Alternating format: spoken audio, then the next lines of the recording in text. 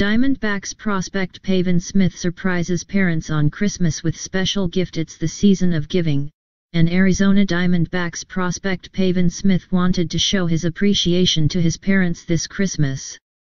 It wasn't a new car, boat, or an expensive trip to an exotic country. Instead, his gift was paying off their mortgage. On Christmas Day, Smith revealed his gift through a letter that his mother, Pamela, read out loud. He shared the emotional moment via Twitter. According to the Associated Press, Smith paid off the mortgage with some of the proceeds from a $5 million bonus he earned by signing with the Diamondbacks in June. The former University of Virginia first baseman was the 7th overall pick in this year's amateur baseball draft.